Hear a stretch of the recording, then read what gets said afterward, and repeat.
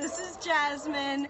She is a blue heeler, about 4 years old, and she has been with us for a while. She's gone in and out of homes because they just don't give her enough time to adapt. She needs a job like all blue heelers do, and she is very attentive to what's going on. She's sweet and loving, but she really needs a little bit of time to really get to know you.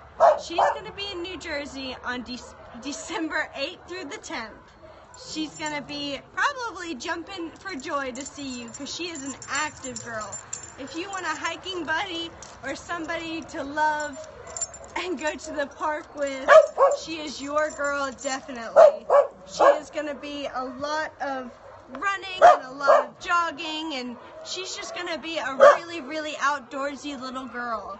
She loves everybody, but she is shy at first, so just keep that in mind if you come visit her.